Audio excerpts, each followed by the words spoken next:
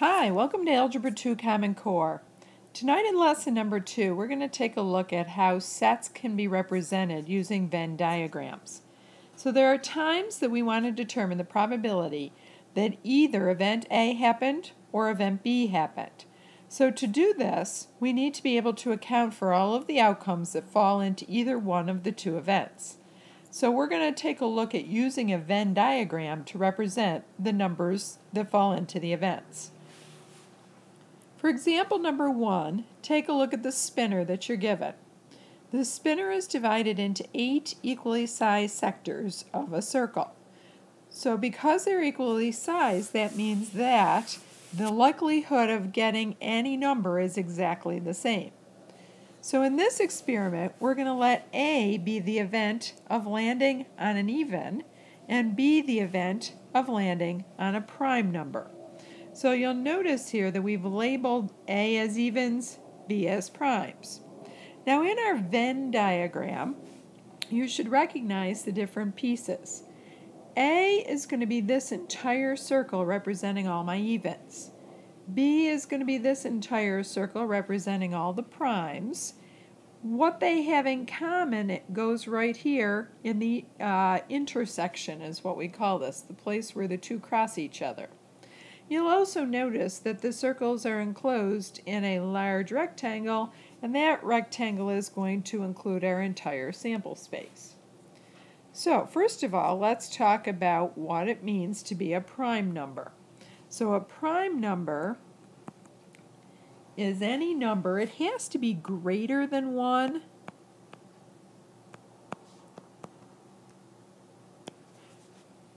that has no divisors other than 1 and itself. So that means that 1 cannot go in the set of prime numbers, nor can it go in the set of even numbers, so that means that I'm going to put 1 outside of both circles. I'm going to put 1 anywhere inside the rectangle but not included in either circle.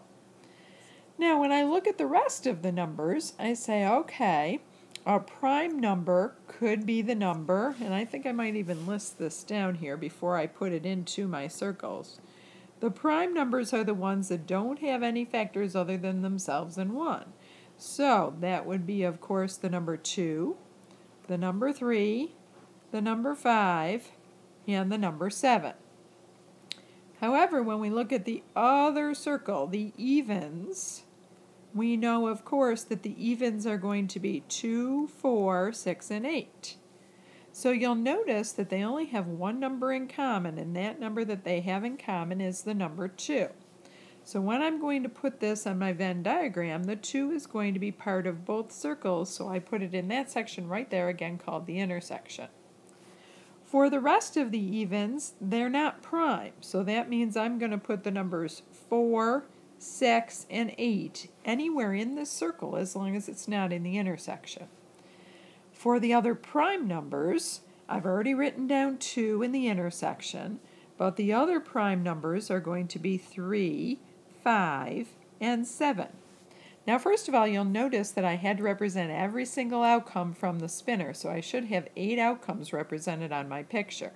I do if you see that the number 1 is outside the 2 circles.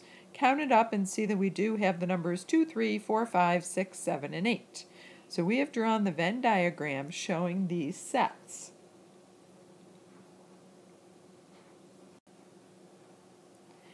Now in the box that's labeled Venn diagrams, I have tried to differentiate between the 4 different sections on our Venn diagram. So you'll notice first of all the section labeled A. So the part that is just A, not included in B. That would be the members of the set of A, but not in the members of B. Likewise, I have this side of my diagram, so that would be this side over here, would be the elements that are in B, but not in A. The intersection will be the elements that are in both sets A and B. And the ones on the outside of the circle here, so all around the edge but still inside the rectangle, those would be the elements that are neither in A nor in B. So they're part of the sample space, but they don't fit into either category of A or B. let's see if we can practice reading a Venn diagram. So I'm given this Venn diagram where S stands for the students who participate in sports and B stands for the students that participate in band. So if I want to know how many students participate in organized sports, that means I've got to look at the S circle and include everything in the S circle. So as a total here, I'm going to say the S circle is going to be 442 plus 21. And when I add that together, that's giving me 463 students participate in sports. So I had to include the students that only participated in sports, but also the students that participated in sports and band. How many students play in the band? Likewise, now we're going to look at the B circle, and we're going to say how many people are in the B circle? Well, there's 31 that only participate in band, but then there's another 21 that are in the band as well as play sports. So adding those together, I've got 52 students that are in band. How many students do not participate in organized sports? Well, that means I want to take my entire set but not include the sports group. So that means that I do want to include this side over here, the ones that are in band but not in sports. And I want to include this many over here, the ones that are neither in band nor sports. So in this case, I'm going to say let's take the 31 that are in band but not sports and add the 339 that are neither in band nor sports. And I end up with a total of 370 students that are not in organized sports. To finish part D off, it says how many students participate in organized sports or play in the band. Well, if I want an or there, that means that I've got to have the ones that are just in sports, the ones that are just in band, but I also want to include the ones that are part of both. So in this case, I'm going to say the 442 that play sports but not band, the 21 that play sports and band, and the 31 that play in the band but not sports. When I add all those together, I see that I'm getting a total of 495 students. Now I'm going to take one more step here. This question isn't asked, but I want to incorporate this as well. How about if I was trying to figure out what is the total number of students in the school? So the total number of students represented in this Venn diagram. To do that, in part D, we talked about the students that participated in sports or played in the band. That gave us 494 students. But then we see that there are another 339 outside of that circle. So I'm going to go ahead and add those two numbers together because that would be the total of all of the students that we are talking about. So I'm ending up with, I think it's going to be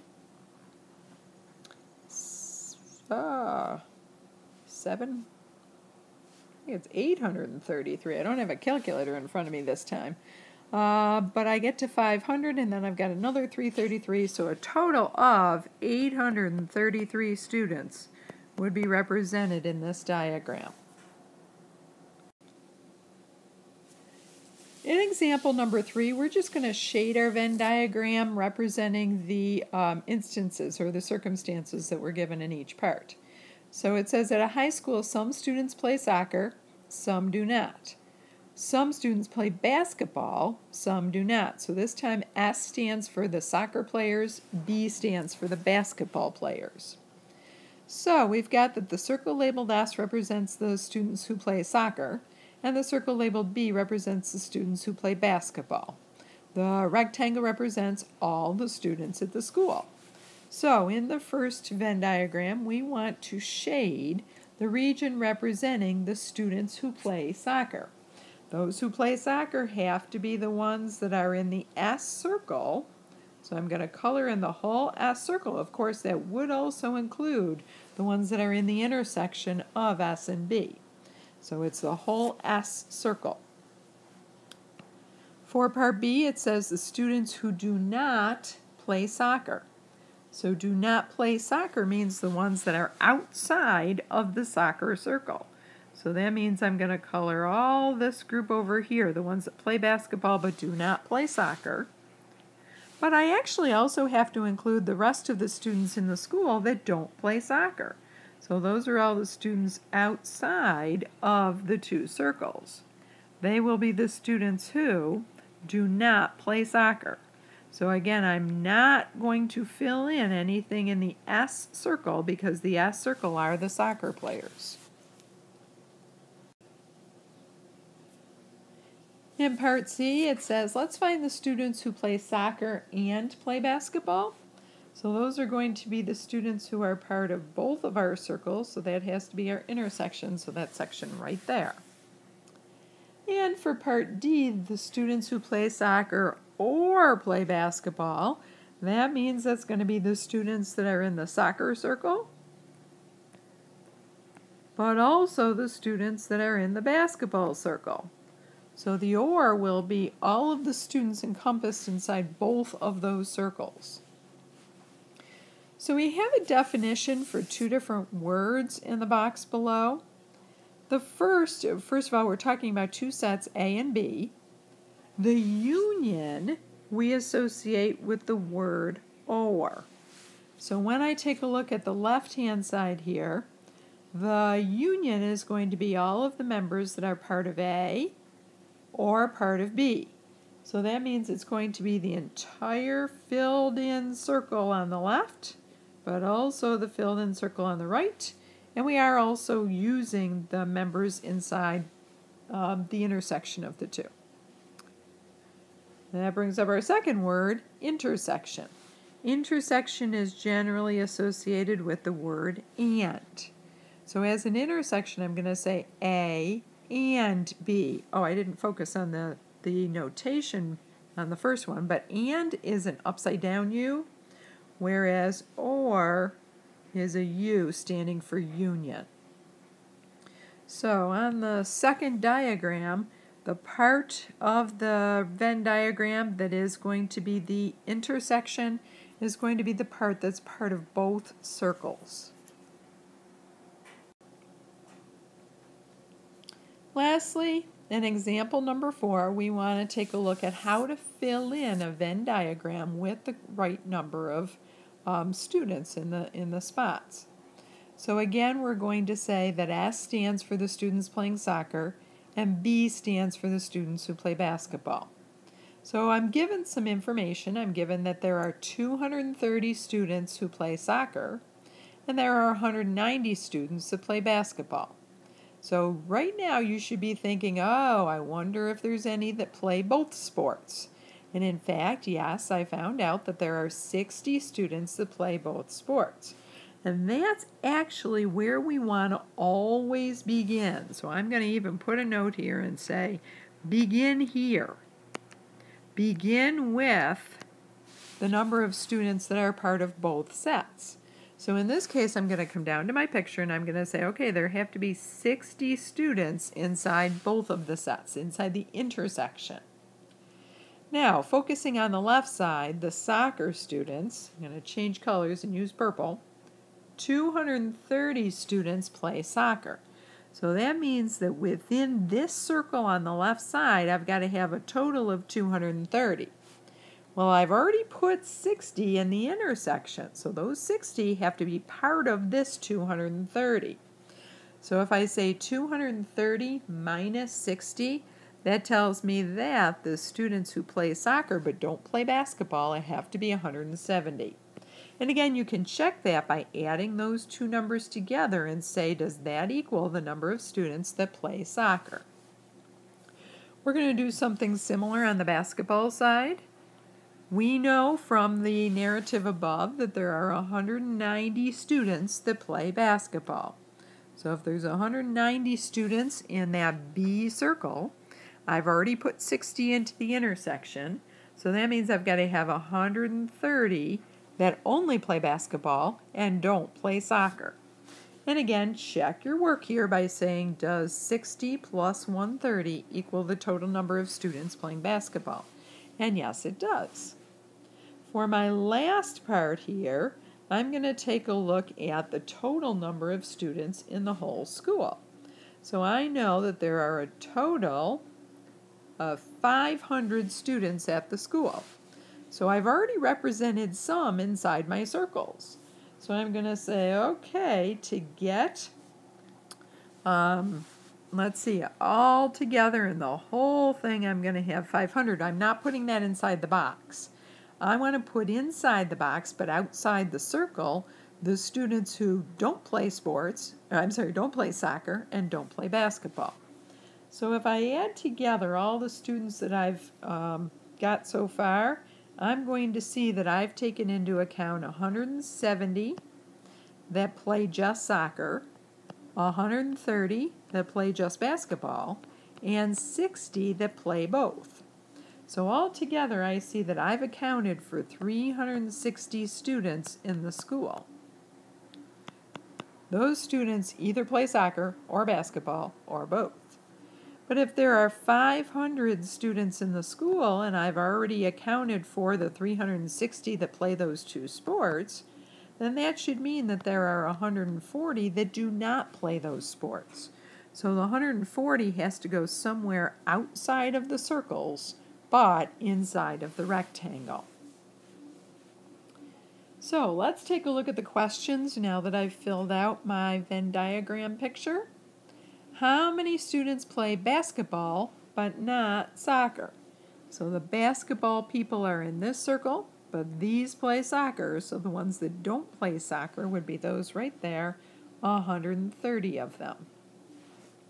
Now we can extend this idea of a Venn diagram into probability. So it says, suppose that a student will be selected at random from the school. What is the probability? So that's going to be a ratio for us, that the selected student plays both sports. So looking at our picture, we see that the students that play both sports are right here in the intersection, 60. Out of how many are in the entire sample space? All 500 students in the school. Now again, we're allowed to leave our answer without reducing. If you did reduce this, I would reduce by 10 first of all, and then reduce by 2, so I would end up with 3 out of 25 as my probability, but it's just as correct to leave it as 60 over 500. Also, it's okay to leave it as a percent as well, so I could also say that 3 out of 25 is going to equal 12%. Let's finish it off with the last one. What is the probability that the student plays soccer but doesn't play basketball?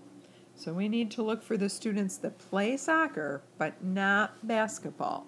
So here's my soccer players that are only soccer players. So I'm going to say 170 of them play soccer and not basketball out of the whole student body population, 500. And again, if you wanted to reduce, I could say that this is 17 out of 50 students, or that would be 34% of the school. So we've done quite a bit of work in representing our probabilities and our numbers in Venn diagrams today. We're going to see in future lessons how these Venn diagrams are very helpful in calculating probabilities. We just had a small taste of it in this little lesson. So have a good night, and we'll see you tomorrow, and we're going to be working some more on making Venn diagrams in class. Bye-bye.